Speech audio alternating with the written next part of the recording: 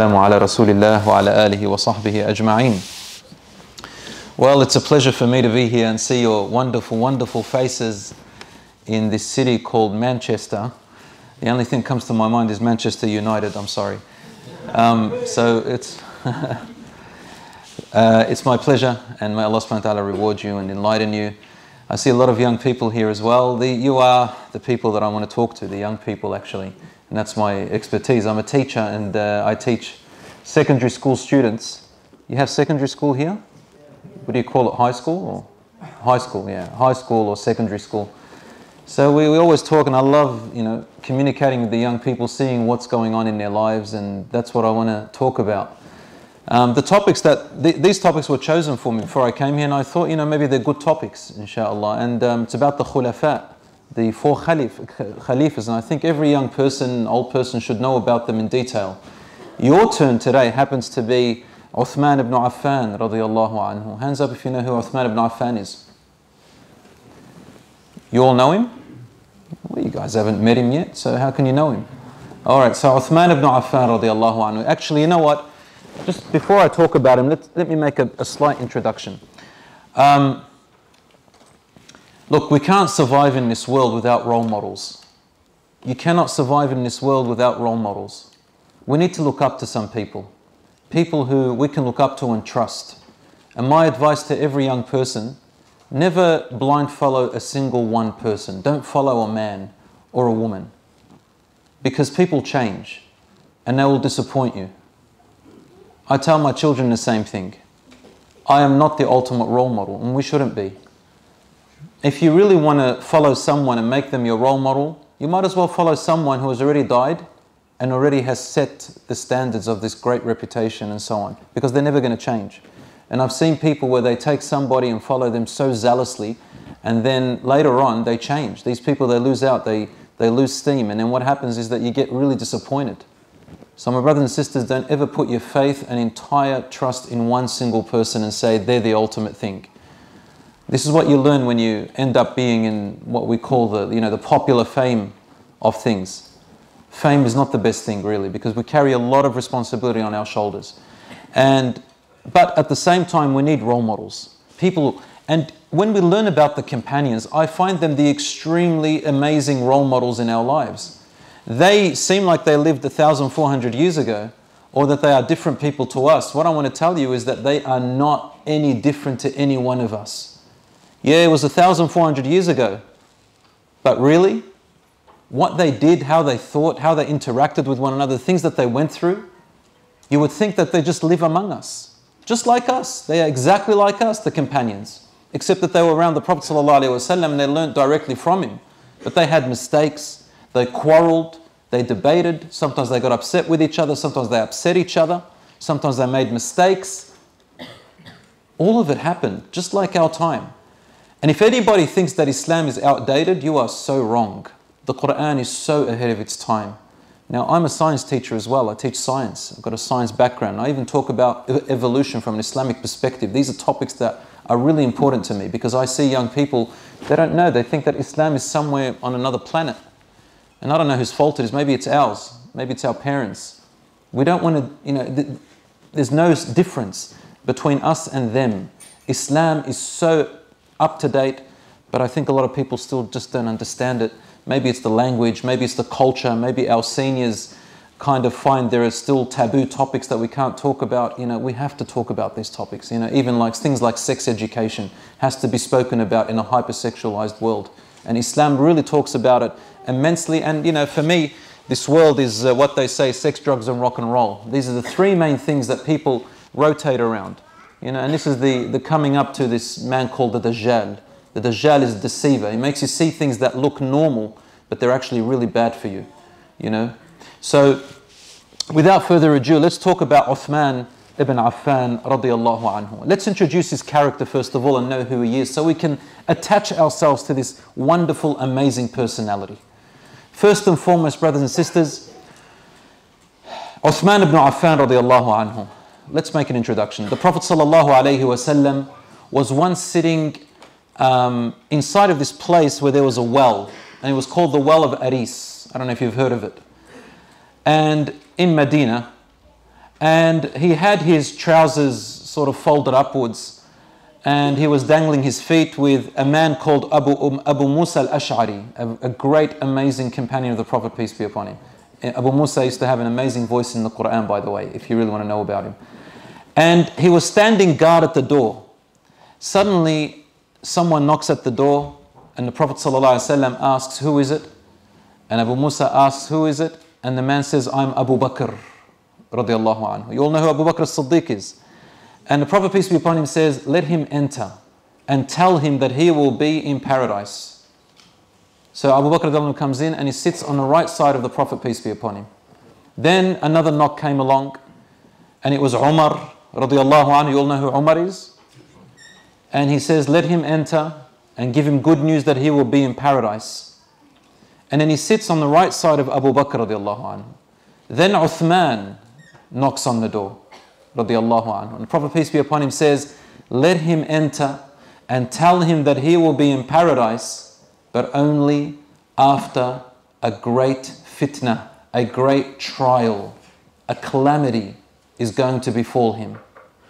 And Uthman radiallahu anhu enters while saying, "Hasbi Allah wa ni'mal wakil." Allah is enough for me, and He is the one that I should rely on. And he goes and sits on the opposite side on the well, which indicates that the Prophet ﷺ was going to die, and Abu Bakr radiallahu anhu was going to be the next Khalifa, followed by Umar, followed by Uthman. And the way that they were going to be buried is that the Prophet ﷺ was going to be buried, next to him is Abu Bakr, and next to Abu Bakr is Umar, and Uthman was going to be buried in another place called Baqiyah, a little distance away from them. So this is where the story starts with Uthman ibn Affan radiallahu anhu. I wanted to introduce him that way. His story is quite sad, and it's really emotional. And every one companion, you will find that you connect to one of them. These companions have different personalities, and you always find someone you connect to. Like if you're a joker, you love to joke a lot and playing tricks on people, you'll connect to Nu'aym radiallahu anhu, who used to play pranks big time. If you are a person who's straightforward, you don't care how people feel, so long as you speak the truth, even if it's against yourself, then you'll connect with Umar radiallahu anhu. If you're a soft person who likes to bring people closer and resolve problems between them, then you will be like Abu Bakr radiallahu anhu. If you're a person who is really good at judging things, then you are like Ali radiallahu anhu. If you're a person who is really good at speaking and influencing people, and you're really good at talking, then you're like Mus'ab ibn Umayr radiallahu anhu. Right? For me personally, I connect with, personally in my childhood, with Mus'ab ibn Umayr and Uthman radiallahu anhu. You're going to learn about what Uthman radiallahu anhu's character really was and why some of us connect to him. So Uthman radiallahu anhu, he was a tradesman, he was an entrepreneur, he was an extremely wealthy man, he was extremely successful in his business. He had the gift of negotiating and making money a lot. I'm talking in the millions. He would give them away and would make more millions. He'd give millions away and make more millions. The guy, mashallah, just played with money, subhanallah. But one thing about Uthman radiallahu anhu is that he was extremely shy. Now, there's a difference between saying that someone is shy and someone who has modesty. Uthman radiallahu anhu was shy, but he had modesty in that sense. You know, when somebody is so shy, you ask them, "What's your name?" And they go, "My name." Not like that. A Muslim shouldn't be shy like that. You should speak when it needs to be spoken, right? And Uthman radiallahu anhu wasn't like that. He was just a very modest man. Like to the point where he didn't like to show even a little bit of his chest. He used to cover it. He didn't like showing his body. He didn't like showing off his body, even though he had a really good physique. Uthman radiallahu anhu was so modest and shy that the Prophet ﷺ used to say, you all know the famous hadith, "I am embarrassed of Uthman, and why would I not be embarrassed in front of him when the angels themselves are embarrassed of this man?" He was the only companion whom the angels were embarrassed of. And there is a little story about the Prophet ﷺ where he was sitting in his house with his wife Aisha radiallahu anha. And they actually were covered in a blanket. The Prophet ﷺ was sitting on the floor in his house. It's only one room. There are no two rooms in it, one big room. And he was sitting down while the blanket was on him and his wife, sharing the blanket. So for the men and the brothers and sisters who were married, hint, hint, wink, wink. You know, put a blanket over you and sit together. He was sitting with one of his legs was a bit outside. It was outside the blanket. And you could see a little bit of his thigh as well. Right? So some of the brothers might say, Should I cover my thigh? Yes. Just above your ankles, above your knees, you can show it from this hadith, but not more than that. So you've got to have some shyness, right? Modesty. And the Prophet ﷺ, he is the door knocking, and it was Abu Bakr, the Aisha radiallahu anhu's father. And he enters and asks the Prophet ﷺ something, and then next comes Umar, happens to be Umar radiallahu anhu. He enters and then Aisha sort of moves away a little bit, but she's still there doing her own thing. And the Prophet ﷺ is sitting as he is. His leg is out, he's relaxed, no problem with Abu Bakr and Umar. Then Uthmaan is about to enter, and the Prophet ﷺ says, tell him to wait. So he fixes his trousers, he fixes the blanket, he puts his leg under the blanket, he sits upright. And he enters, and Uthmaan asks him for what he wants. When he left, Aisha radiallahu anha said, Ya Rasulullah, you didn't cover yourself up and sit right with Abu Bakr and Umar, but with Uthmaan you did, what's the problem? And he said, Ya Aisha, Uthmaan, I am embarrassed of him, he is a shy man, and the angels are shy of him. And I thought, if I stayed sitting the way I was, he'll be so shy to enter and asks me for what he wants. I fear that he'll walk away and not ask me for what he wants because of the way I was sitting. That is Uthmaan radiallahu anhu. Now he was very handsome. He was tall. He had a wide shoulder, wide chested radiallahu anhu. He had a light tan. The Arabs used to call a person who had a light tan as white. This is how we address people who are white, with a light tan. But people who look British and so on, they used to call them yellow people. So the Arabs who were light tan, they call them white. And Uthmaan radiallahu anhu was quite white. He was at a very light tan. He had reddish hair. He had some redness in his hair, if you really want to know exactly what it looks like. He had some natural redness in his hair.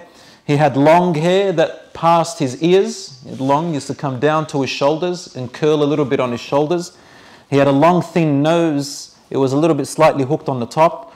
He had nice eyes, very big desert eyes. And he had bulging joints, which means that he was a strong man. And he was, as I said, he had straight legs, thick shins, and he was very pleasant to look at. But he didn't speak much. He wasn't a good public speaker. He was really good at his business, subhanAllah. Amazing man. He was kind, he was gentle, he was shy, as we said, very modest, extremely patient with people. And because of that, before Islam, everybody loved him. Who wouldn't love a man like that? Everybody loved him. Everywhere he went, people loved him. He had no problems with anybody.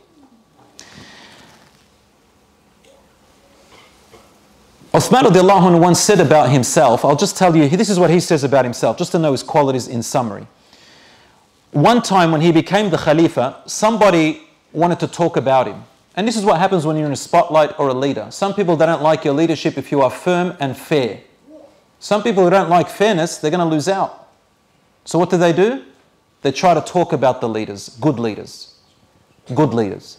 And Uthmaan was a good leader.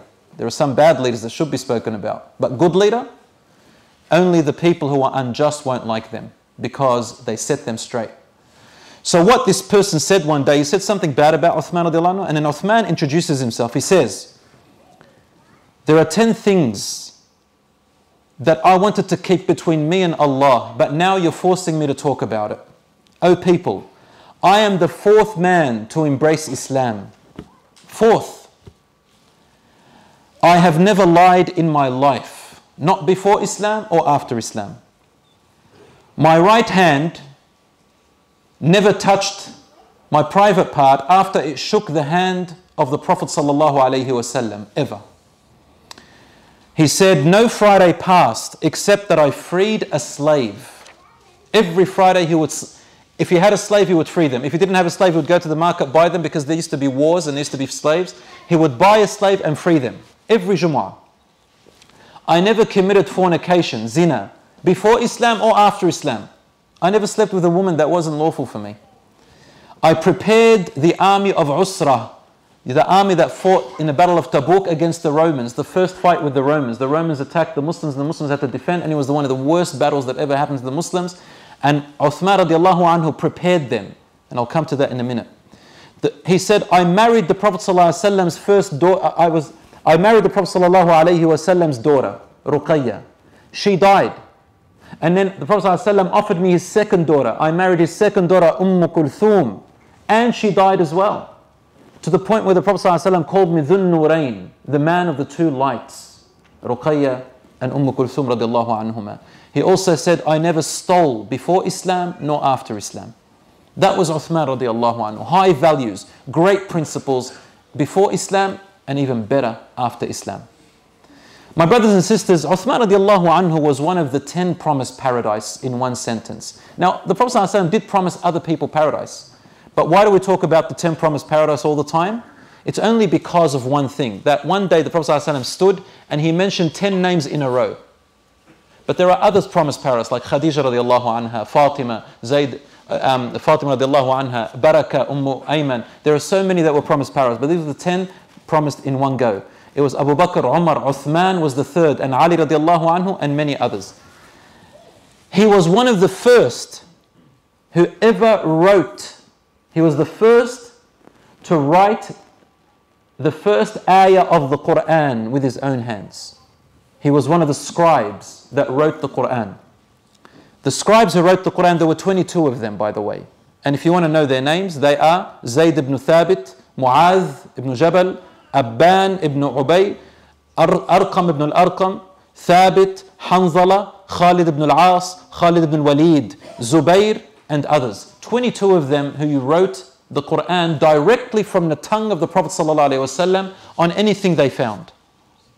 And Uthman was among the first. He was the first to write the first verse of the Qur'an, as I said. I want you to remember that, because we're going to come back to that.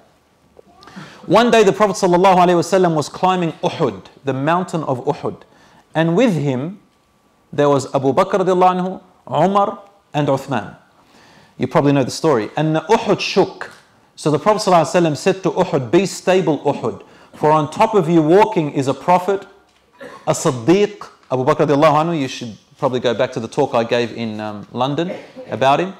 And 2 martyrs. I want you to remember this word, shahidain.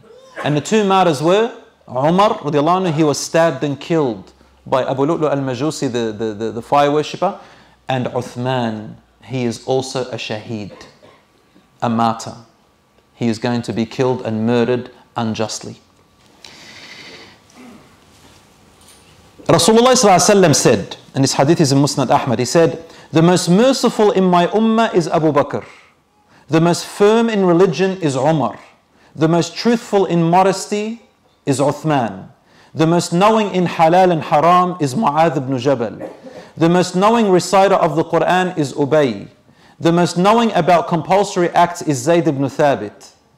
The most greatest judge is Ali. And every nation has its most trustworthy for it, and Abu Ubaid ibn Jarrah is the trustworthy of this ummah.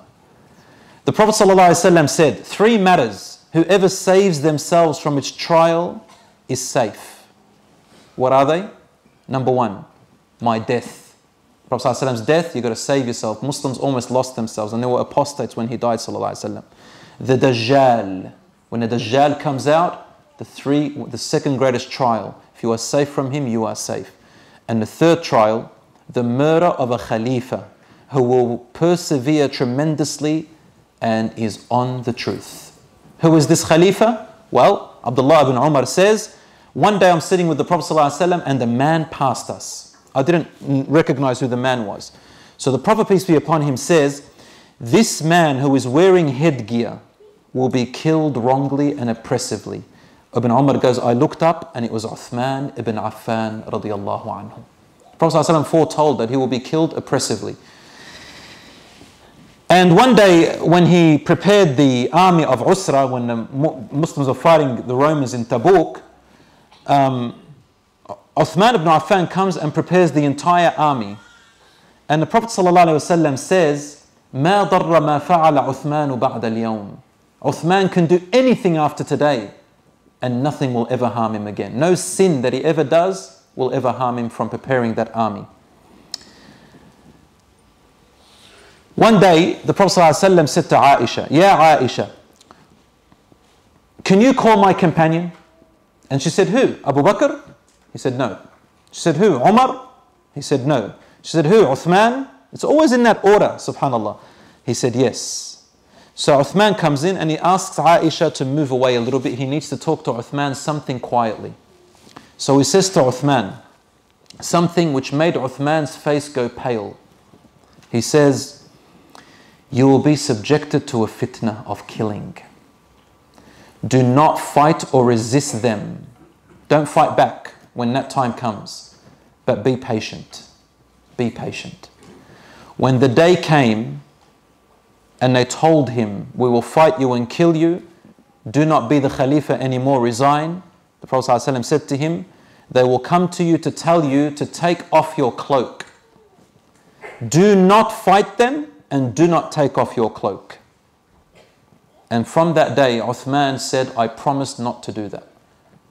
Do you know why, brothers and sisters, the Prophet ﷺ told him, don't fight them and don't take off your cloak? Because the people who are going to be fighting him, wanting to kill him, are going to be none other than Muslims themselves.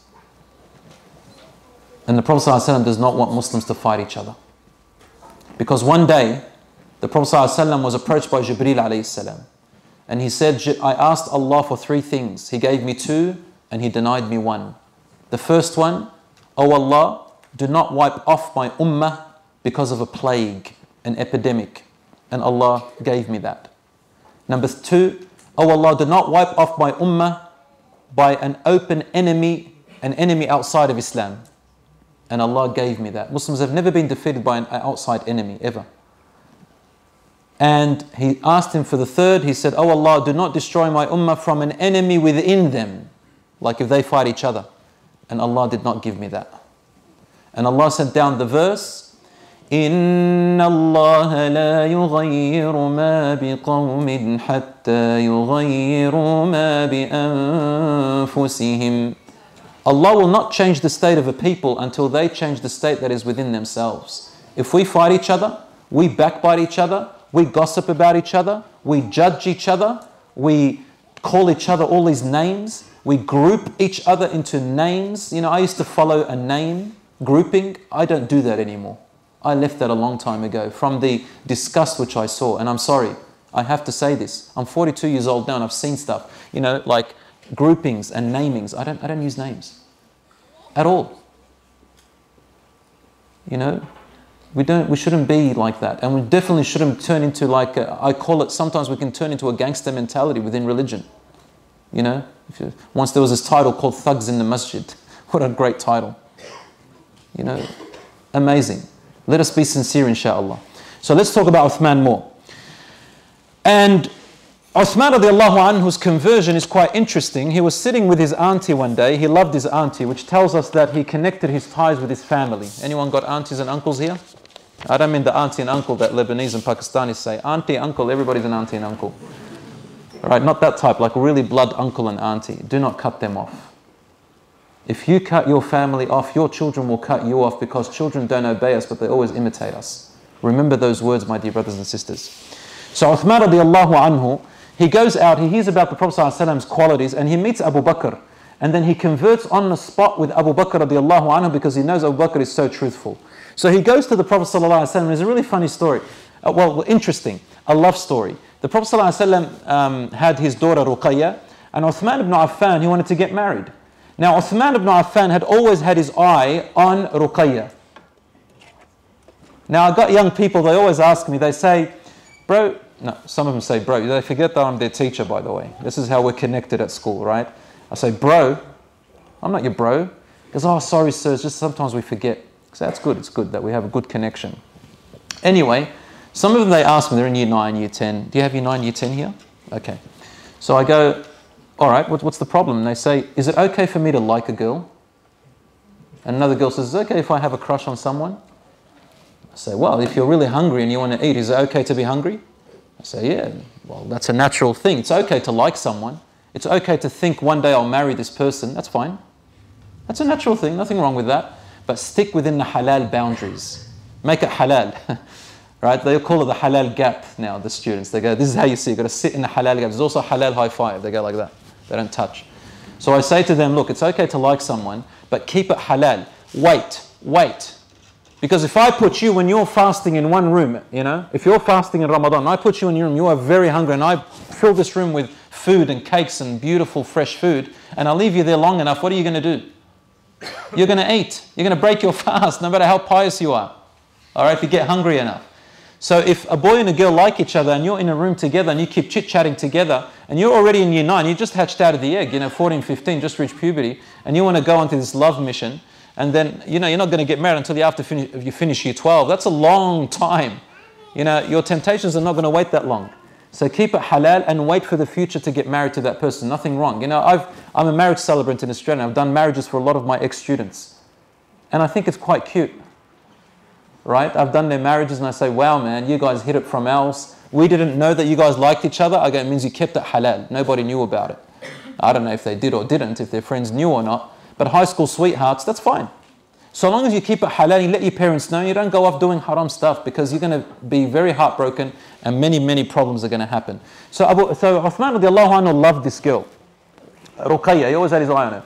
And what happened was that Ruqayya was engaged to Abu Lahab's daughter, the Prophet ﷺ's uncle who hated him, Abu Lahab. You know Abu Lahab?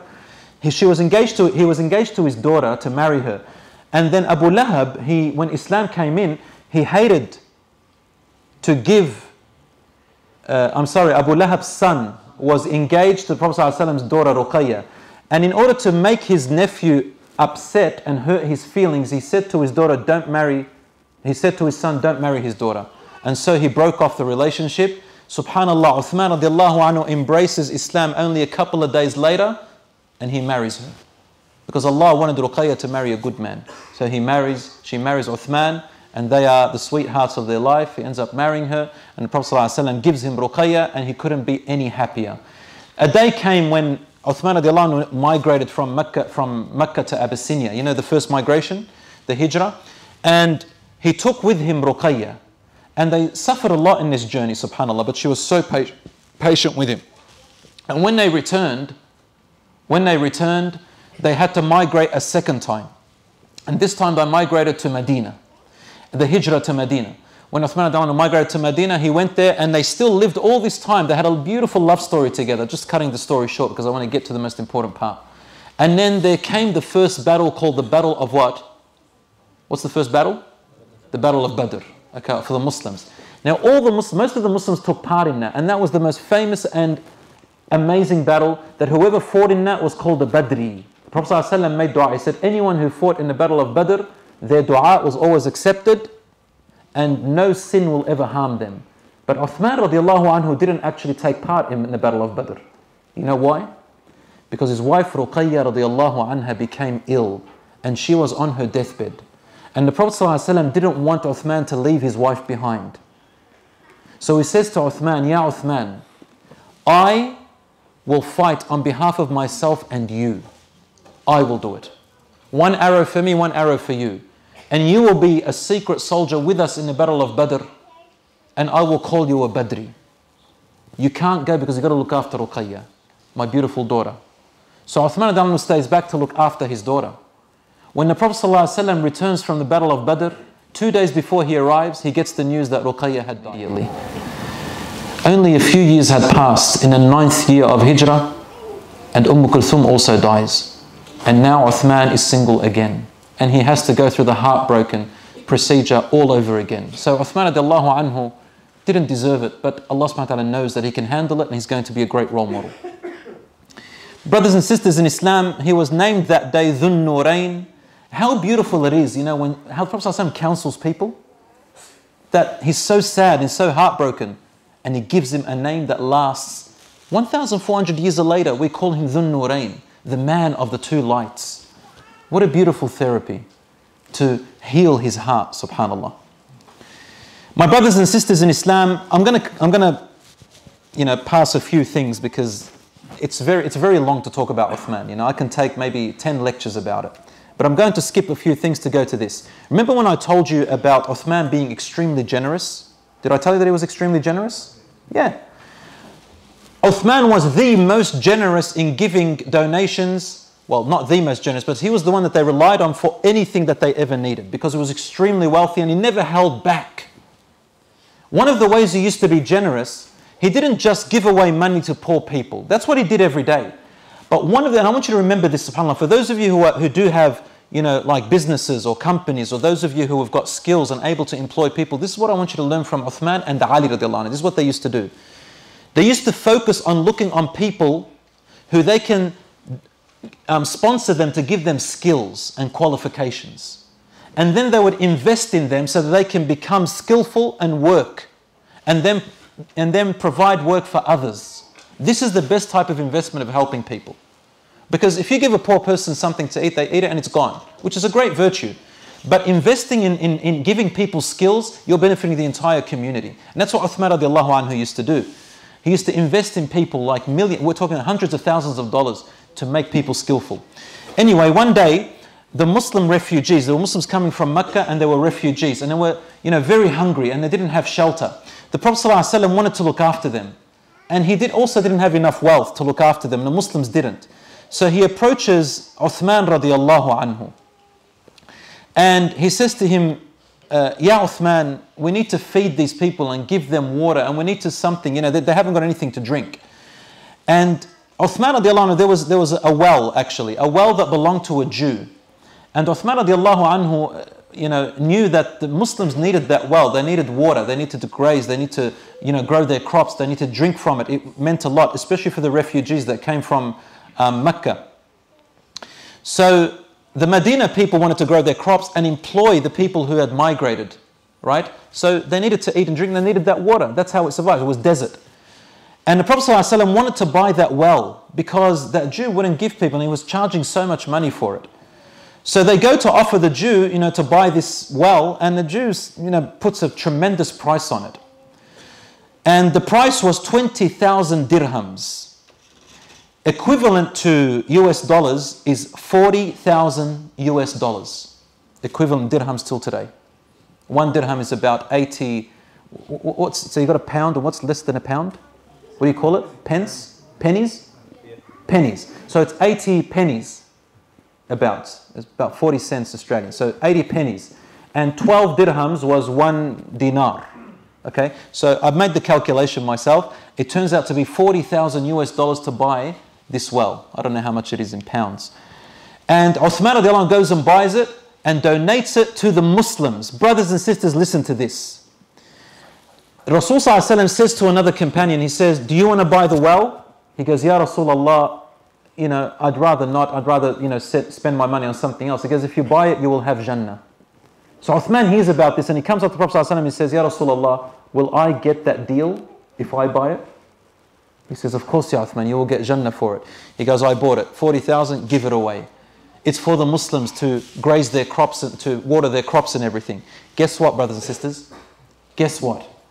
1,400 years later, this well is still under Uthman radiallahu anhu's name, and it is called Bi'r Uthman, the well of Uthman, which is about 500 meters away from the Prophet's mosque. And it is protected by the Ministry of Agriculture in Saudi Arabia, and it continues to supply to the crops and lands nearby. And 12 dinar is equal to about 4.5 grams of gold today, right? So do the math. He gave 1,000 dinars and he brought them to the Prophet ﷺ and spilt them in the masjid in front of the Prophet ﷺ. They are equivalent to 220,000 US dollars in cash. He spilt them in front of the Prophet ﷺ, and the Prophet ﷺ was so shocked. He grabbed the coins and he started looking at them, turning them upside down, this way and that way. Like a person who's really shocked. He turns them and he says, nothing will harm Uthman after this day, no matter what he does. And it's in Sunan Tirmidhi, Sahih Hadith. ما ضر عثمان ما فعل بعد اليوم. He's in shock. This is the only words that came from the Prophet ﷺ. One day, at the time of Abu Bakr radiallahu anhu's khilafah, the Muslims were in strife. And merchants, Abu Bakr, Uthman radiallahu anhu had brought in a large cavalry from Syria. Please bear with me, brothers and sisters. Can you wait another 25 minutes listening to Uthman? Yes. Your backs are going to hurt a little bit. So if you need to leave, please leave. You're not going to upset me or anybody, okay? If you need to leave, please go. I understand. But for those of you who want to stay back, I want to continue it because there are things that you're going to learn about that I think a lot of Muslims don't know about Uthman. And that's the end part of his life. It's very important for us to know about it. Anyway, what was I saying? Yeah, he brings in a cavalry at the time of Abu Bakr radiallahu anhu. It's a huge, camels carrying a lot of merchandise. We're talking about millions of dollars maybe, US. So all the merchants of Medina, they go up to Uthman and they tell him, listen Uthman, our people, we're in strife. We need to feed the poor and the hungry. We'll give you, for every 10 dirhams worth of your products, 10 dirhams, we'll give you 12 profit. So two dirhams profit for every 10 dirhams. And he goes to them, nah, I've been offered a greater profit for it. So they go to him, all right, for every 10 dirhams, we'll give you 15 dirhams. 5 dirhams profit for every 10 dirhams. And he says, nah, I've been offered more. So they go to him, we'll give you 10 folds for each dirham. 1 dirham will give you 10 dirhams profit for the Muslims. And he goes, nah, I've been given more. And these are the merchants of Medina, these are the biggest businessmen. They go, Uthman, we can't afford more. Like, this is all of us together, we can't afford more than that. 10 folds profit. He said, the one who has offered me more than 10 folds is Allah. In the Qur'an, Allah says, who would like to, in Surah Al-Hadid, من ذا الذي يقرض الله قرضا حسنا فيضاعفه له وله أجر كريم. Allah calls out, He says, who would like to lend Allah alone? And He will repay you for it many, many folds over. So he said, it is all for the sake of Allah for the Muslims. My brothers and sisters in Islam, when the Prophet ﷺ died, Uthman's reaction was that he could not hear anyone saying salams to him anymore. He was so shocked and paralyzed. People said salam to him, he didn't know how to say wa alaykum as-salam. And he couldn't walk from his love for the Prophet Muhammad ﷺ. Next, Abu Bakr radiallahu anhu became the Khalifa, and Uthman radiallahu anhu pledged allegiance to him. And then after Abu Bakr radiallahu anhu, Abu Bakr radiallahu anhu elected Umar. And Uthman radiallahu anhu was the biggest supporter of Abu Bakr radiallahu anhu's election of Umar radiallahu anhu. And he actually wrote the agreement. There's a long story to it. And what I'm interested in telling you about is how Uthman radiallahu anhu was elected as the Khalifa after Umar radiallahu anhu. Now from here onwards, brothers and sisters, I'm going to bring you new information that will benefit us a lot as a community. Abu Bakr radiallahu anhu was an example of communities apostating and communities not wanting to fulfill certain obligatory acts of Islam. Umar radiallahu anhu came to show us how a leadership, how a community can be kept in line. Uthman radiallahu anhu comes along to teach us something else. When a community starts to kill each other. Well, actually that was Ali radiallahu anhu. Uthman, when a community starts to defame one another, starts to put each other down and call each other names and start to accuse and abuse, and they have no more shame or modesty or respect for even the greatest of imams, for the most religious of brothers or sisters, for their own family. Uthman radiallahu anhu was going to teach us how to resolve feuds when it's between Muslims. So let's have a look. When Umar radiallahu anhu was dying, he gathered the most important of his companions and he said to them, I want you to choose a new leader, Khalifa for the Muslims. So they said to him, why don't you choose, O Umar, like Abu Bakr chose you? He said, I will not choose as Abu Bakr chose, and I cannot carry the burden of choosing someone after my death. If I choose him, Allah is going to ask me. Abu Bakr is different. I am not like Abu Bakr. Which shows us that electing a Khalifa does not have one black and white process. The process is whatever is good for the people. Anyway, one companion stood up and he goes, O Umar, choose your son, Abdullah. He's worthy. But Umar replies, may Allah fight you. Qatalak Allah, to this person. He said, Wallahi, you did not intend good by this nomination. You just want to please me. You just want to look good in front of me. You know, I'm the imam, your celebrity, your greatest whatever. You just want to make me, you just want to look good in front of me by telling me choose your son. Umar did not fall for that. He goes, enough for one person from Al-Khattab family to lead and carry this burden. I don't need to carry the burden after my death with my son carrying that burden. That's enough. Wallahi, if I meet Allah with nothing for me and nothing against me, I'm happy. You see what I mean, brothers and sisters? We go on social media and we're the quickest to give fatwas, and then we're going to carry the responsibility for this fatwa, cut and paste stuff. And if somebody, you know, a name is called out, we're the quickest to attack them and to talk about them. When someone's called out, we feel jealous. Let's defame them so I can look good. SubhanAllah, do you know this stuff? Not everyone does it. I'm not talking about you guys. I'm talking, this is what we hear. You know, this self-obsession. Social media has made us self-obsessed. Everybody has a voice now on social media. Okay, that's good. But let's use it in a good way. People want attention. Me, myself, or I. All this narcissism that we've got. You know what narcissism is? Everything's about me. No emotions or feelings for others. Uthmaan radiallahu anhu hated that. And Umar radiallahu anhu hated that. And Prophet ﷺ, Abu Bakr hated that. So anyway, Umar radiallahu anhu said, if Abu Ubaidah ibn al-Jarrah was still alive, I would nominate him. Because he's the trustworthy of this ummah. If Salman, Mu'adh's ex-slave, you can see Islam made everyone equal. If he was alive, I would have chosen him. Because the Prophet ﷺ said he is a man of Jannah. Then he goes, however, among those promised paradise, there are 6 of them who I can recommend. That's what Umar radiallahu anhu said. He said, Ali is one, Uthmaan, Sa'd ibn Abi Waqqas, Abdul Rahman ibn Auf, Az-Zubayr ibn al-Awam, and Talha ibn Ubaidillah. He mentioned 6, but there was a 7th that was still alive, but he did not mention him. You know who it was? No, his name was Sa'id radiyallahu anhu. The reason Umar didn't mention Sa'id was because he knew that Sa'id did not have the skills and qualifications to lead. And that's part of a leadership's responsibility, is to not put people in the wrong positions. But the other 6, he said, choose one of them. And this is what Umar said exactly. He said, I'm guessing that the people, listen carefully, I'm guessing that the people will choose between Ali or Uthman. Because Umar knows the quality of Ali and Uthman, and he knows the people might choose him. What's more important than that is listen exactly what Umar said. He said, the people will choose.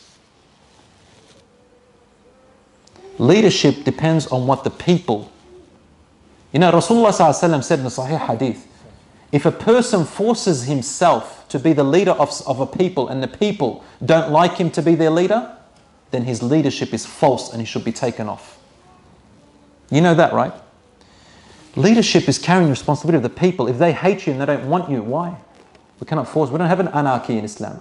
And the people also get to decide. Anyway, Umar radiallahu anhu then says, if they cannot agree, these 6 people, to choose one of them, then vote. Get these 6 people to vote on one of them. If the vote ends up half-half, like you got 3 and 3 among the 6, he said, then let my son Abdullah ibn Umar choose from the half where Abdul Rahman ibn Auf is with. So 3, if Abdul Rahman is with that 3, choose one of them. You see how Umar is direct because he doesn't want anyone to stuff up. And then he goes, let Abdul Rahman ibn Auf chair the meeting in place and time that he wants. You have only 3 days after my death to elect a leader. Why? Because the Muslims were going to divide. And you know what the Prophet ﷺ had said about Umar before he died? He said, Umar is the door of this ummah. And once the door is gone, fitna will never end. And Umar said, did the Prophet ﷺ say the door will be opened or will it be crushed, broken? And the Sahabi said, oh Umar, the Prophet ﷺ said it will be broken. He said, if it's broken, then the fitna will never end. He knew that. So he said, elect the Khalifa immediately within 3 days. So what happened? A meeting was held and the Sahabas disagreed on who the next Khalifa will be. So Abdul Rahman ibn Auf goes, if anyone withdraws their name, he will have the right to elect the Khalifa. All agree? And I go, all right. And only Abdurrahman ibn Auf withdrew his name, but Ali radiallahu anhu disagreed. He said, I will not allow you to elect the Khalifa until you first promise to be just. You have to promise not to favor relatives. You have to promise not to put people's welfare, you have to promise to put the people's welfare only in your decision. If you promise, I agree to obey your decision. You see how it's always about the people? And then Ali radiallahu anhu agrees with that. Abdurrahman ibn Auf says, give me a few days. He goes around after the death of Umar radiallahu anhu, and he goes around to all the people. He goes to Banu Hisham. Banu Hisham are the Prophet ﷺ's relatives. They chose Ali. And then he goes to everyone else, Banu Umayyah and the rest, and they chose Uthman. The majority was Uthman. Banu Hashim were the only ones who chose Ali radiallahu anhu. After a few days, Abdurrahman ibn Auf comes back and he asks Ali. He says, Ya Ali, who do you think is the fittest to be the Khalifa? He says, Uthman. So he goes to Uthman. Ya Uthman, who do you think is fittest to be the Khalifa? He goes, Ali. Same problem. So Abdurrahman ibn Auf tries again, talking to Banu Hashim, Banu Umayyah, you know, the tribes, and one belonged to Uthman, the other belonged to Ali. There was no agreement. So next Fajr, Abdurrahman ibn Auf stands up and he announces. He said, O Muslims, all the people. Now you can imagine, Medina is small, you got all these people. And then he comes up and he goes, I have thought long and hard. And I have talked to different people. I hope you will not differ on my decision. O Uthman, stand up and promise that you will act according to the commandments of the Qur'an and the Sunnah and his two Khalifas before you, Abu Bakr and Umar. Uthman stands up and he says, I promise and pledge to the best of my knowledge and ability. And everybody pledges, including Ali radiallahu anhu.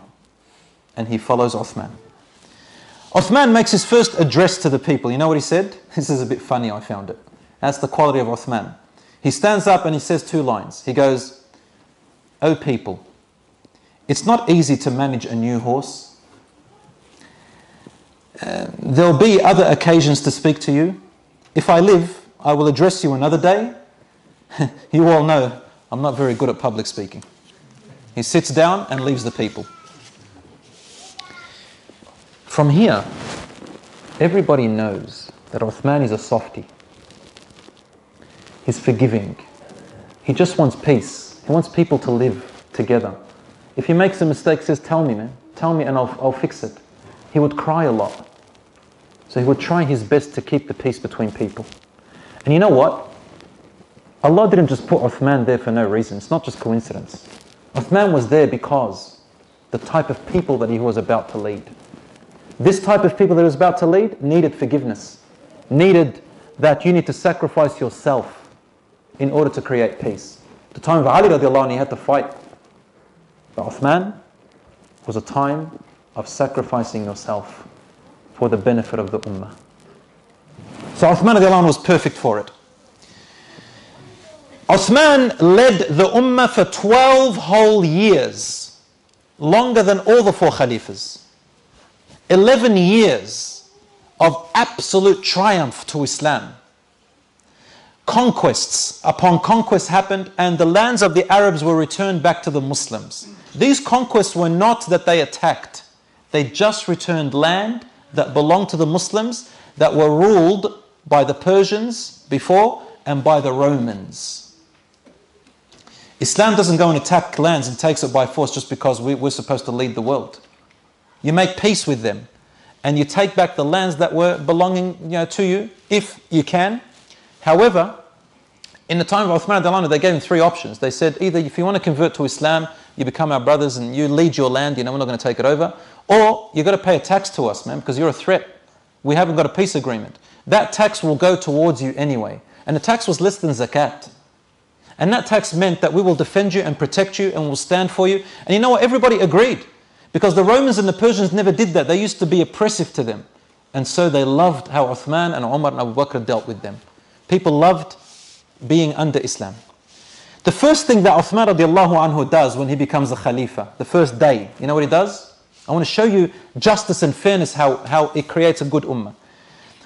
One of the sons of Umar radiallahu anhu he gets upset that his dad was killed.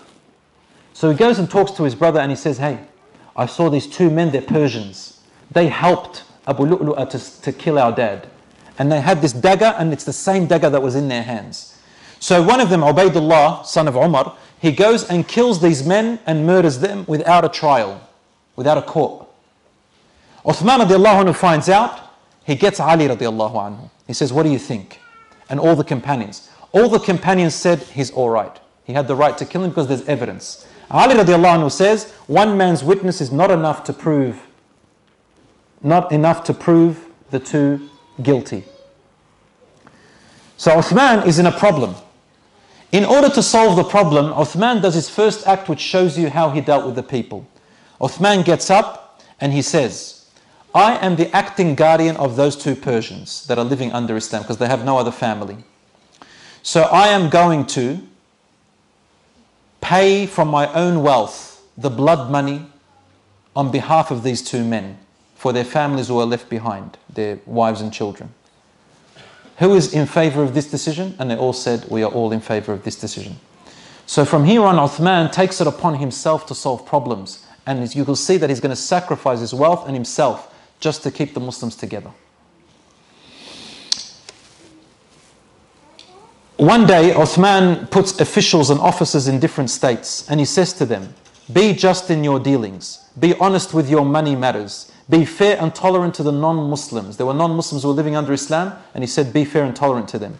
To keep their word and promises even with the enemy. They were no more than servants and guardians over the people, and he said to them, do not be like masters or rulers. This was the policy of Uthman radiallahu anhu, just like Umar and Abu Bakr. Sa'd ibn Abi Waqqas, the Prophet ﷺ's maternal uncle, he was made an officer, a governor of Kufa. Kufa is in Iraq. And the Muslims had taken over Kufa and the Persians were out. So Kufa is under the governance of Sa'd ibn Abi Waqqas.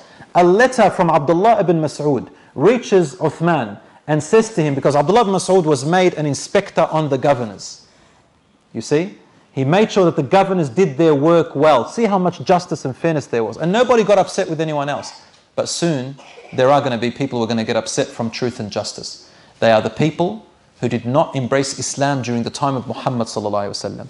There were people from Iraq and Basra and Sham, Greater Syria and Egypt who did not live the spirit of Islam, but they were under the rules of Persians and Romans, and all they knew was dictatorship, authority. So they became Muslims just to survive, and they are the people who are going to cause the trouble yet to come. So Abdullah ibn Mas'ud says, Sa'd ibn Abi Waqqas borrowed some money, and he promised to pay it on a certain time, but he was late in his payment. Uthman ibn Affan takes Sa'd ibn Abi Waqqas off his post. Why? He says, my officers and rulers, my governors, have to be the best role models. If they delay their debts, everybody else is going to delay their debts. So he takes him off immediately. And he keeps doing these things in accordance with justice and Islam. They expand to Cyprus, to North Africa, to Sicily, the Mediterranean Sea, to Persia and to Turkestan, but they don't advance to East Pakistan. Muslims don't take over Pakistan, and they don't go to India. Muslims had no interest because they were not a threat. All this expansion, all this beauty, all this wonderful stuff happening to the Muslims, their power throughout the world, and their justice and their happiness and their richness. In the time of Uthman radiallahu anhu, there was nobody poor enough to come and take zakat anymore because of the zakat system. Did you know that? No Muslim in the world under the Islamic Empire was poor enough to come forward to take zakat money. Did you know that? Amazing. So it went to the public treasury. And Uthman radiallahu anhu used to take from it and use it on soldiers and horsemen, and he used to give it to businessmen to make it even better and employ other people, you know, and so on. Anyone who was in need, new people who converted to Islam, he used to use it for that. One day, a civil war broke out, and here is the story. Some clever people, but really they were shifty people, they took advantage of Uthman's old age and his soft nature. Do you know how old Uthman radiallahu anhu was in the 12th year of his Khilafah? He was 83 years old. White hair, very, he was tired, he was weak, he was an old man. And people took advantage of that. He overlooked the faults of others.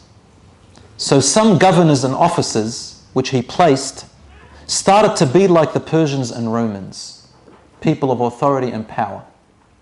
They were not companions, they were people who embraced Islam later on. Like a dictatorship. And this grew until it was all over the Islamic regions. Dictatorship, power, mastery over people.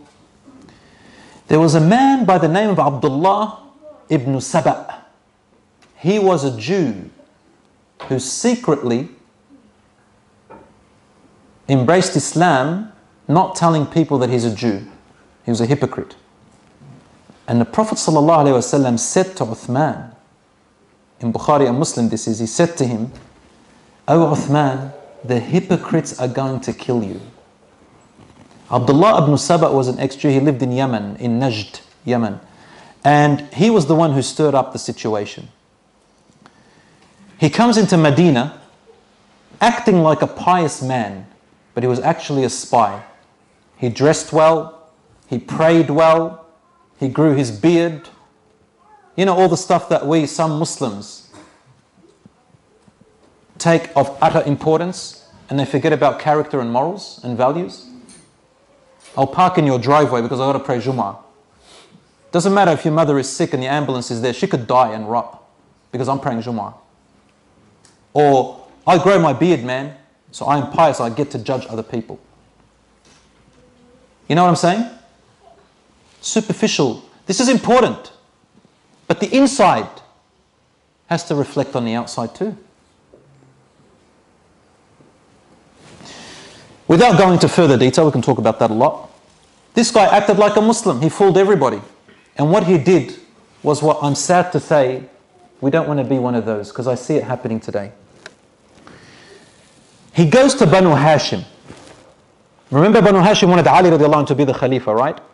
He goes to Banu Hashim and he realizes that they wanted him to be the Khalifa. So he takes advantage of that to make fitna and stir up trouble. Now it's conspiracy, making up accusations. It's not like social media today. Someone says something, it goes straight there. I mean, it's good and bad, I don't know. It's good in the sense that everybody knows, if something's going wrong. It's bad because people start defaming each other. So he goes up to Banu Hisham and he says to them, you were right. Ali radiallahu anhu should have been the Khalifa. And he makes up a new slogan. Listen to this new slogan. He says, love of the Prophet and love of his family should come first. Everybody loves the Prophet ﷺ. Everybody loves his family. But what's the difference here? He's saying a word of truth, wanting enmity to develop from it. Sometimes I might tell you something that's correct, but my intention is to cause trouble. So he wanted truth, wanting trouble. And yes, the family of the Prophet should be the Khalifa. He invented a new principle. Listen to this. He goes, every prophet had a wasi. Every prophet had someone who's got to take after him. Musa had his brother Harun as his wasi, the one who should take after me. The closest wasi to the Prophet ﷺ is Ali. Therefore, Ali is the rightful Khalifa and Uthmaan must be removed. Now, the companions didn't buy that. But who is he after? He's after the ignorant and the weak. That's who and he can do it. Conspiracy, manipulation, like the way the media works today. So he goes off and he finds people start to follow him. He secretly went around the cities and provinces, campaigning and lobbying. He spoke secretly to head figures, people in power, and governors, whom he knew had complaints about Uthman ibn Affan. 12 years, people have complaints about him and about his certain decisions. He convinced many officers that Uthman radiallahu anhu was the real cause of all the trouble. Get the head. So there was a secret society that developed in Egypt. They looked religious, they loved Islam apparently, they came up with their own idea. They were pious and sincere, but they were fake. Have you heard of FRGs? Fake religious guy, fake religious girl? That's what we call them, FRGs. Act pious on the outside, in secret, whatever. This is how these guys were. And their main aim was political power. So they come from Egypt into Medina. And they focused on complaints. Complain, complain, complain. Does that sound familiar? Instead of being productive, let's just complain. This person doesn't do that. This person's no good. This person's no that. Me, I do everything. Complaints. Muslims are back. Muslims are backwards. Muslims don't do anything. But what are you doing? Do what you have in skills, but, even if a little bit. No, they were people of complaint.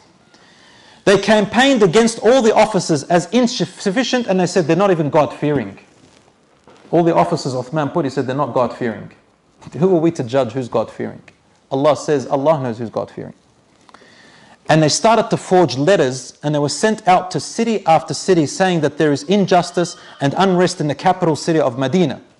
And they said that Ali, Talha, Zubair and others, the families of the Prophet ﷺ, were in support of this movement, but they lied. They were not in support of this movement. So people started thinking that there's widespread unrest under the Khalifa, and therefore the Khalifa must be removed. He's not a good leader. 12 years later they say this. In the last year of his Khilafah, when he's an old man. Abdullah ibn Saba creates a bad attitude. You know what the bad attitude he created in people that he went to? Judging and accusing. Who? Judging and accusing one type of people. Judging and accusing the religious people. Not the non-Muslims, the religious people. And the companions of the Prophet sallallahu alaihi wasallam. And examples of how he did it, this is a few examples. He says, Abu Musa al-Ash'ari, the governor of Kufa, who Uthmaan put, he used to tell people about how they used to walk on foot to the battlefield and how much reward it was in the time of the Prophet sallallahu alaihi wasallam. So one day they see this governor riding on a horse to the battlefield. So he comes up and he starts saying, look at this governor. He says one thing but does the other. Why does he go to the battlefield riding on a horse when he sits there chanting to us about how they used to walk on foot? Why doesn't he earn the greater reward from Allah and walk on his foot? Sounds familiar? Overwhelming complaints gathered on Uthman's door in Medina until he was forced to take Abu Musa al-Ash'ari off his office just to keep the peace. And he appoints Abdullah ibn Amr. But Abdullah ibn Saba goes off on that and he goes, look at him. He puts an inexperienced young man. Uthman only chose him because he's related to him. Look, Uthman is filling posts with his family. Walid was replaced by Sa'd ibn al-As. The fitna makers kept on making trouble. They're going around meetings, sitting with the people in their meetings, stirring up trouble. And then they started to get violent. Again, they justified their violence. They said, anybody who doesn't agree with us, it means that you want an oppressive leader. And anyone who wants an oppressive leader is a hypocrite, he ought to be fought. Because the rule of Allah is more important and justice is more important. But they fabricated everything. So one day they beat up a guy. They punched and beat up a guy who was in one of the meetings. And they found a religious justification to do it. I remember in Lebanon, this group used to come up and they used to use knives to stab people in the mosque because they thought that everybody's a kafir. I still remember that, subhanAllah. So Uthman wanted to deal with these people. So he sends them off to Muawiyah, who was in Syria, Muawiyah. And he thinks that it will set them straight. So Muawiyah is very kind to them. He says, listen guys, you're doing the wrong thing. This is not right. This is not how the Prophet ﷺ taught us. He's a companion. They didn't listen to him. So he sends them off to who? To the son of Khalid ibn al-Walid. The son of Khalid ibn al-Walid was very strong and he set them straight. And so they went straight and they repented. But not for long. They go back to Iraq and what happens? They come back with more news. People are stirring up stuff. Uthman gets accused by many things. They go to him, hey, he uses public pastures for his own use. He uses public land for his own use. He prevents people from using them. It's wrong of him to make 4 copies of the Qur'an. In his time, Uthman is the one who made 4 copies of the Qur'an and gave each governor one for Sham and Kufa and Egypt and in Medina. He makes 4 copies of the Qur'an and sends each to a province. This is bid'ah. They called it bid'ah. And he goes, because he wants his governors to play around with the Qur'an and edit it. So he goes and writes it and compiles it. This is bid'ah. Look what we have today, alhamdulillah. Is it bid'ah? We still have the same Qur'an. And he appoints young men as officers. He favors his relatives and gives them wealth. He gives his friends land. He kills innocent lives. These are all the things that he said. So Uthman sends for governors to meet with him in Medina, and they come together, and he said, what should I do with these guys? And they go, we declare jihad against them. Uthman looks at them and he said, jihad against Muslims? He said, no, by Allah, I will not lift a sword, and not one of you will ever lift a sword. I will not be the first Khalifa in which I will be known that in my time I shed blood of Muslims. No. And if it happens to get to that, he said, I will let them kill me better than the Muslims killing each other. I'm an old man. And the Prophet ﷺ told me I'll be a shaheed anyway. I've got nothing to worry about. So they go back, and Muawiyah says to him, listen Uthman, if you're in trouble, come to Syria, leave Medina, we'll protect you over here. You haven't got many men there. He only had like 500 people, men, women and children. He goes, you're not protected there. He said, Wallahi, I will not leave the neighbor of the Prophet Muhammad ﷺ, and I will not abandon Medina. No, I'm staying here. So the rebels, they used this opportunity to stir up trouble while governors were away. And they come to Medina with 700 men. I'm almost done. They come with 700 men. These are the rebels, the extremists. I call them extremists, who later on become the Khawarij, okay? Even a more extremist group at the time of Ali radiallahu anhu. They were well organized, they had great army, they were well prepared, they were coming to kill and fight. So they come to Medina and they face Uthman. And Uthman radiallahu anhu, he sends someone out, he says, find out what they want.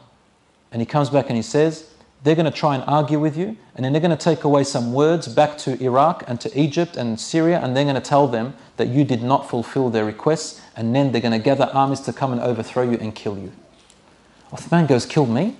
Why would they want to kill me? Killing someone is only if I was a murderer, if I had raped someone or something like that, not because I've made some mistakes. So they go to him and they debate him. And he answers to them. He goes, the public pasture that you talk about, that I use, I've got 2 camels. And I go and I lead Hajj, as you know. And you know I was a successful businessman before, so I've got land which is my own. Those I denied it, like if I didn't let people use the public land, there were people who were bribing other people to sell them land. And I don't allow bribery. As for making 4 copies of the Qur'an, he goes, you know it's only one book of Allah sent, and we have 1 copy. I sent authorized copies to the governors, which were compiled by the same companions who wrote it in front of the Prophet ﷺ. How can you accuse me of wanting to edit it? And Abu Bakr compiled it, and it's helping the Muslims, it's not a bid'ah. He goes, as for appointing young men, I appointed qualified men. The Prophet ﷺ appointed Usama ibn Zayd. Remember, he was a 17-year-old commander. I haven't done anything wrong. As for favoring and loving my relatives, he goes, there's nothing wrong with loving my relatives and giving them gifts. The gifts were from my private wealth. And I was doing it before I became a Khalifa. I just continued looking after my relatives. Any public money is used for public people. I didn't give my friends lands. They earned those lands and they fought, they were soldiers, and they earned it and sold it to people in Medina. I didn't give anything to anybody. Killing innocent lives, he said, I didn't kill anybody except on the had, what Allah subhanahu wa ta'ala ordered me to do. Just like my friends Abu Bakr and Umar. So the rebels, they all went quiet, but they were still not satisfied because they have a motive. They go back to Iraq and they go, hey, let's go tell him that he didn't listen to us. So they went to Ali, Zubayr, Talha and told them, why don't you go and become leaders? Why don't you overthrow Uthman? You know, you're more worthy for it. And Ali, Talha and Zubayr all said, never. We will pledge allegiance to Uthman and we'll follow him. So these guys, Ali radiallahu anhu went up to them. He had spoken to Uthman and he said, listen Uthman, just, start listening to my advice instead of the advice of your cousins. And Uthman goes into the mosque and he stands up and he says, oh people, there are complaints against me and I have answers to them. But if I have made a mistake, he started crying. He said, please tell me and I am ready to fix them by the will of Allah subhanahu wa ta'ala. and I will now listen to Ali as my advisor. So Ali radiallahu anhu chases up to those rebels that left. Some went to Iraq, some went to Egypt, some went to Basra, so different directions. And he says to the people of Egypt, because the people of Egypt wanted Ali, he says to them, listen, everything's solved. This is what Uthman said. He's going to take my advice. And then they were satisfied. They go, all right, beautiful. He returns, and then suddenly someone puts a fake letter. And the letter said, these rebels, O governors, when they reach you, kill them. Kill them. No one knows where this letter came from. And he had the seal of Uthman radiallahu anhu on it. Historians say that he had lost his seal, but someone had forged it. When they returned, suddenly they were at the door of Uthman radiallahu anhu. And they were all chanting, revenge, revenge, revenge. He comes out, he goes, what's going on? He said, we got a letter that you wanted us dead as soon as we arrive. Ali radiallahu anhu susses this out. He's very sus about it, suspicious. So he comes up to him and he says, hold on. If the Egyptians came with this letter, what are you Kufan people and you Basra people doing here? You're supposed to be going that way. How did you get the news so quick? It takes about a couple of days to get to you. How did you know about it? And you just, they go, we've come to support our allies. He said, how would you know so quick? He goes, someone among you is a hypocrite and he's stirring up trouble. So you know what they said to him? This is typical of people who've got an evil goal. They said, think what you want to think. This is what we want. You think the way, you can interpret it any way you like. So they go to him, so why did you and Aisha send us a letter to come back and overthrow the Khalifa anyway? Ali radiallahu anhu says, I've never sent that letter to you. Aisha radiallahu anhu, she says, my hand has never touched ink in that way. I don't know. Nobody sent that letter. And then they go to him, all right, famous statement, wallahi, this is authentic. They said to him, you're either with us or against us. Wallahi, they said, you're either with us or against us. Khalas, when they want trouble, the shaitan. So Ali radiallahu anhu realized how they were trying to drag him into the Khilafah. So he goes and sits away. He says, you're not going to use me as your pawn. So he goes away and the rioters go in front of Uthman radiallahu anhu in the house. And Uthman says, Wallahi, I did not order your death. Wallahi, I did not order your death. Then they go to him, if you wrote the letter to kill us, then you shouldn't be the Khalifa. But if you did not write the letter and it was come and forged to us and you didn't know about it, then you're also a bad leader. You don't deserve to be a Khalifa. So someone comes in, almost done? Inshallah, 15 minutes. So someone comes in and he says, Ya Uthman, they want to kill you. Or you can't be a Khalifa anymore. Uthman remembers what the Prophet ﷺ said to him. He said, O Uthman, Allah will give you the robe of leadership. Do not take it off when the hypocrites demand you to do so, until you meet me, until you die. And he said it 3 times. So he said, I will not take off the robe of honor which Allah had made me wear. What happens next is the worst thing that ever happened in history to the companions of the Prophet ﷺ. 40 days they were protesting, and then 20 days they made a siege around Uthman's house, radiallahu anhu. 700 people surrounded his house with no one to protect him. And they would not let him go out to pray Imam anymore. He was denied going to the masjid. So they go and elect someone among them to pray Imam. And the other companions wouldn't pray behind them. So then Uthman orders them to pray behind them. You know why? Uthman separated political agenda and worship. He said, politics is in Islam, but do not mix it with worship. Pray behind anyone who prays Imam. Just go for it. Don't worry about me. And so Uthman stayed in his house, praying, reading the Qur'an, fasting, and he could not get out. Then they heightened the siege, and they started preventing water from even entering the house of Uthman. They couldn't drink. So they started to go thirsty, him and his family. When Ali radiallahu anhu heard about this, he comes back and was very upset. So he gets some barrels of water to bring them in. And nobody would stop Ali radiallahu anhu. So they started drinking again. Then Ali went away.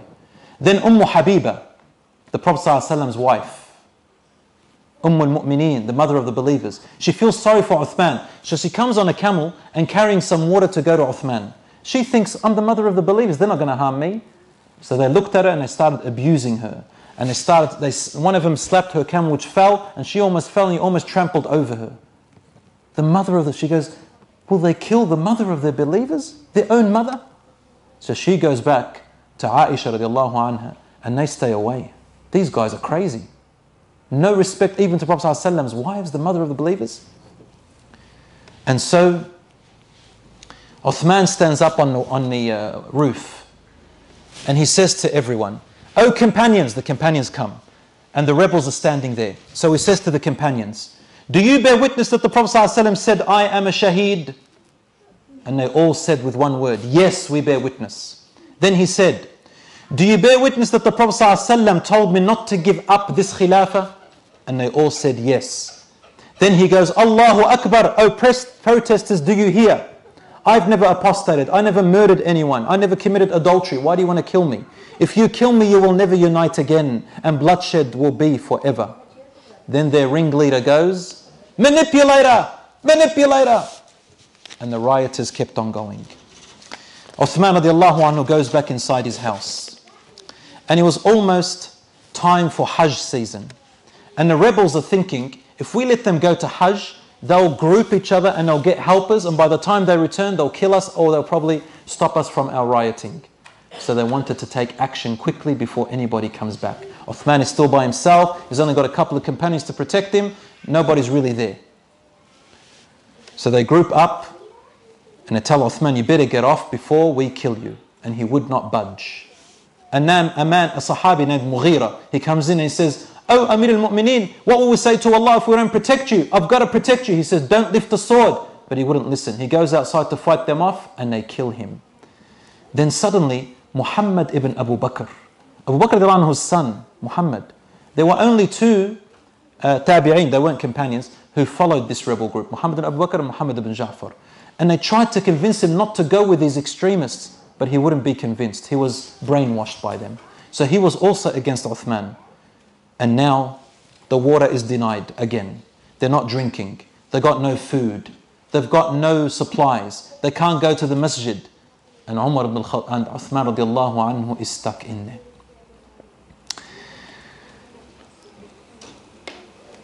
It kept on going until the last day.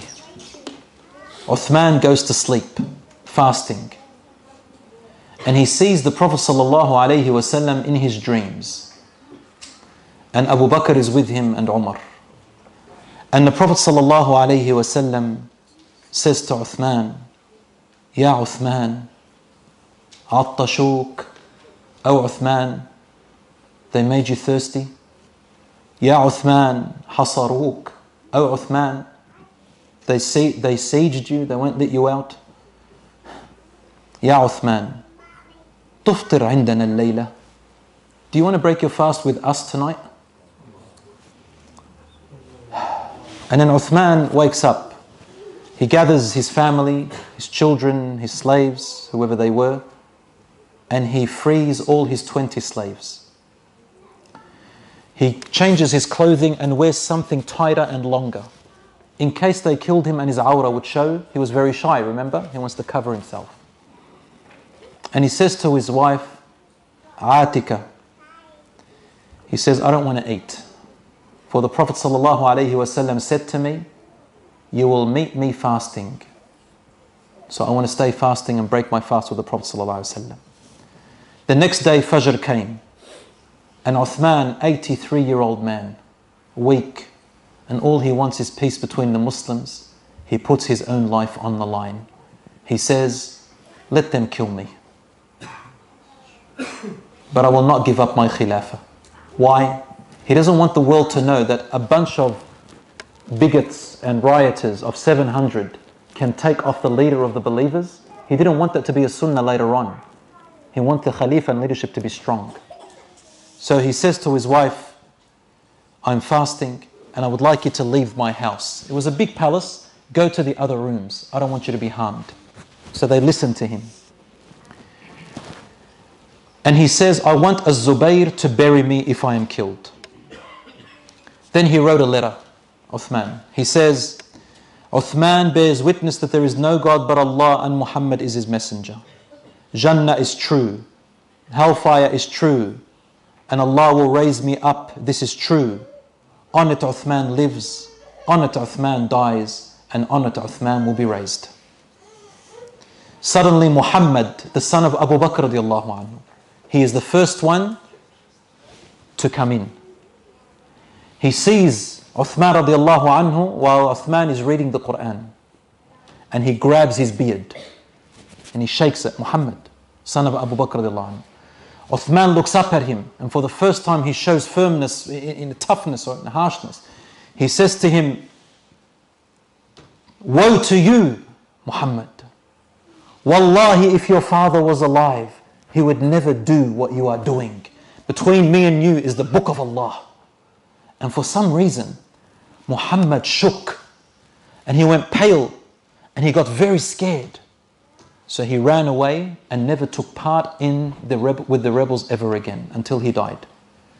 Then suddenly, two men.